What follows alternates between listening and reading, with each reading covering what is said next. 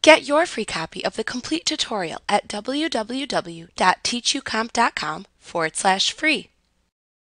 You can embed Flash video into Word and PowerPoint files using Adobe Acrobat. Acrobat can embed Flash video with either the .flv or .f4v file extension. Note that you must have Adobe Flash Player installed and enabled for Internet Explorer in order for this to work. When embedding Flash video, Acrobat will allow you to select player controls to use within the video. To embed Flash video into a slide in PowerPoint or a document in Word 2013 through 2010, place the insertion mark at the location in either where you want the video to be embedded. Then click the Embed Flash button that appears in the Flash button group on the Acrobat tab in the ribbon within PowerPoint or Word 2013 through 2010. Then in the Insert Flash dialog box, click the Browse button to open an Insert Flash dialog box which you use to navigate to and select the Flash video to embed. After you've selected it, click the Open button to see it being played back in the Preview area within the Insert Flash dialog box. You will also see the file location and name shown in the File Name field at the top of the dialog box. You can use the buttons in the Player Controls at the bottom of the preview to play the video. You can click the Stop button in the controls to stop the preview playback on a certain frame in the video. If selected, you can also use the Timeline Scrubber in the playback controls to move through the frames within the video.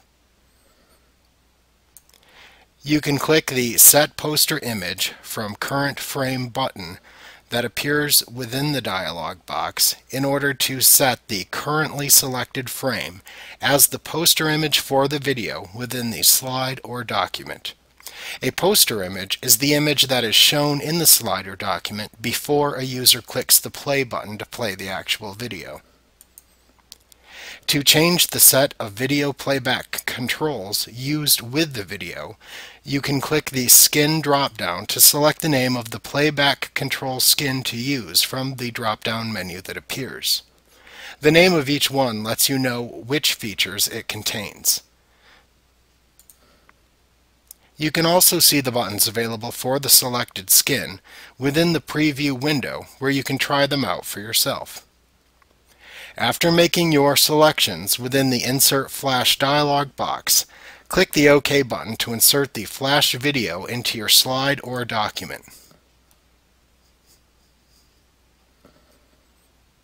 You can then click the embedded video object to select it and resize it or move it if needed.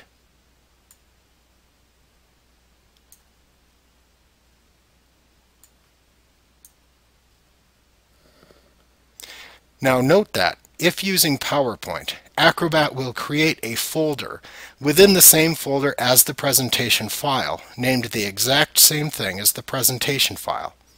It will create an Assets folder within this folder into which it will place copies of the Flash videos and player control skins that you have selected.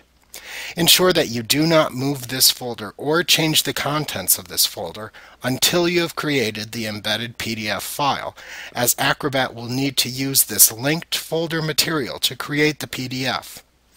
Likewise, you should not move the PowerPoint presentation after creating linked Flash video, or you may need to re-embed the content. When you're ready to create the PDFs with the embedded Flash video, click the Create PDF button in the Create Adobe PDF button group on the Acrobat tab in the ribbon within PowerPoint or Word. Then use the Save Adobe PDF File As dialog box to select the location to which to save the PDF file and give it a name. Then click the Save button to create the PDF with the embedded Flash video. You can then send the PDF to users so that they can view the Flash video embedded within the PDF file.